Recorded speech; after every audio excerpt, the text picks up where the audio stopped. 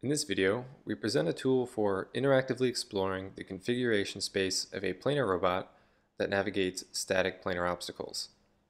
Configuration spaces can be difficult to grasp initially, and the purpose of our software is to illustrate the relationship between a two-dimensional physical space and three-dimensional configuration space. The visualization is built from an exact parametric representation of the surface of the free space boundary. The method for constructing this representation is described in previous work that we do not discuss here. The visualization software presents interactive 2D and 3D views that allow a user to experiment with the robot's configuration. We model the robot and obstacle geometry using circular arcs. Arcs are parameterized by normal angle alpha in the standard manner, and they are useful for efficiently representing curves. It's still possible to approximate straight edges using large radii, as shown in this obstacle. In this 2D scene, you can see the robot's boundary in red and an obstacle's boundary in gray. The obstacle envelops the robot and consists of the infinite region outside the gray boundary.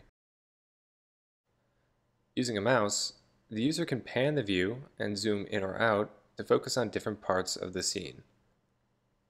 The robot can be translated by dragging it with the cursor, and its rotation can be set by creating an angle between the cursor and the robot's origin.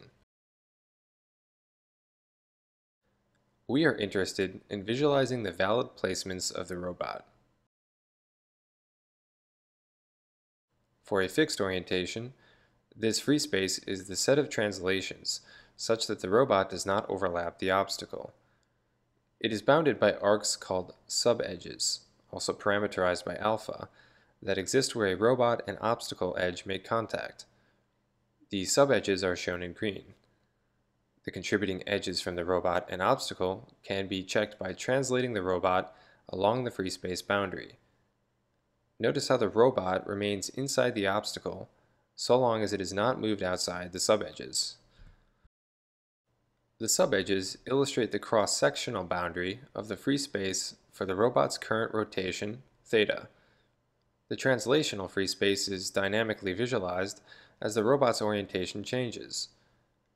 Notice how the robot always has plenty of space to translate within the two rooms of the obstacle, but there is a small bubble of free space that traverses the corridor, corresponding to the highly constrained motion required to move from one room to the other. We now move on to the three-dimensional visualization to see the entire free space at once. The green surface illustrates the free space boundary of the previous scene for all orientations of the robot. The horizontal XY plane contains the same 2D cross-sectional views we saw earlier, and the vertical axis is used to indicate the robot's rotation. For reference, the 3D arrows colored in red, green, and blue indicate the X, Y, and Z axes respectively. The user can fly the camera throughout this space to explore this surface from both outside and inside the free space. The Z dimension, corresponding to the robot's rotation, extends indefinitely in our 3D view. However, the geometry is periodic and wraps around every 2 pi. The surface exists roughly between negative pi and positive pi. If we draw planes at negative pi and positive pi, you can see the surface is not exactly clipped at these values. This is a consequence of how we construct the surface. To emphasize that the surface is periodic, we will temporarily render copies of the surface shifted by multiples of 2 pi. This view renders the 2D scene and 3D scene side by side. You can see the 2D cross-sections highlighted in 3D while the rest of the surface is translucent. Alternatively, the 3D surface can be clipped above the robot's angle, theta, such that the 2D cross-section appears at the top of the 3D surface. The robot, which is a shape in 2D, becomes a point configuration in 3D. This configuration is its x, y, theta coordinates. The robot configuration is visualized by the intersection of the 3 red lines. Notice how the 2D robot is just touching the obstacle surface as this point makes contact with the green surface in 3D. As long as the robot is on or inside the 3D surface, the 2D robot is not colliding with the obstacle. While we have an exact trigonometric representation of the surfaces you see in 3D, some processing is required to actually render it on screen. For interactive graphics, the standard approach is to rasterize polygonal meshes, so we approximate the surface using triangles. The normal vectors for the vertices of each triangle are calculated from the exact representation, not the triangulated one, so the smoothness is preserved even with a coarser triangulation. Here you can see several triangulations of the same surface with varying granularity. Notice how the shading and overall structure remain similar even with many fewer triangles. Recall from the 2D visualization that subedges exist at the boundary of the free space and are parameterized by alpha.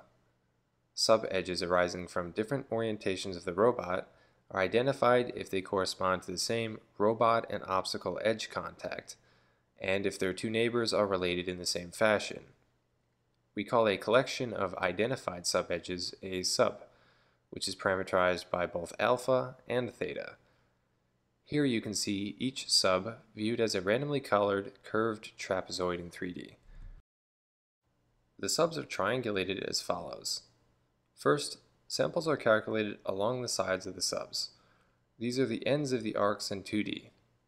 Next, samples are calculated at the bottom and top, or start and end events respectively. Finally, samples are regularly placed between the sides of the sub. Care is taken to ensure samples are unique and shared with neighboring subs to prevent gaps in the mesh. We then perform a triangulation of these samples in alpha-theta parameter space, where the sub is a standard trapezoid. We can generate paths for the robot using both the exact geometry and the triangulated approximation. Here you can see the 2D robot transition from one side of the obstacle to the other. With a combination of translation and rotation, the robot successfully passes through the narrow tunnel. This particular path, shown in white, was created by moving along the edges of subs in 3D. With a triangulated mesh, custom paths can be calculated by performing a breadth-first traversal of the triangles. The user can select a starting and ending configuration for the robot. The green robot indicates the start, and the red indicates the goal.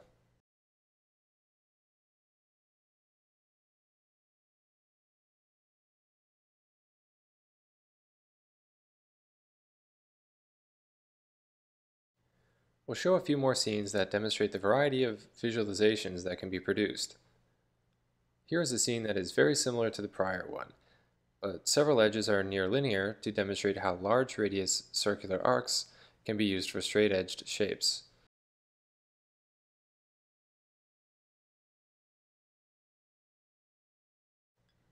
In this example, the robot consists of 3 disconnected parts that can rotate within a very limited space. The resulting configuration space surface is far smaller. The clearance here is about 1 part in a million. Some similar scenes follow with equally restrictive free spaces.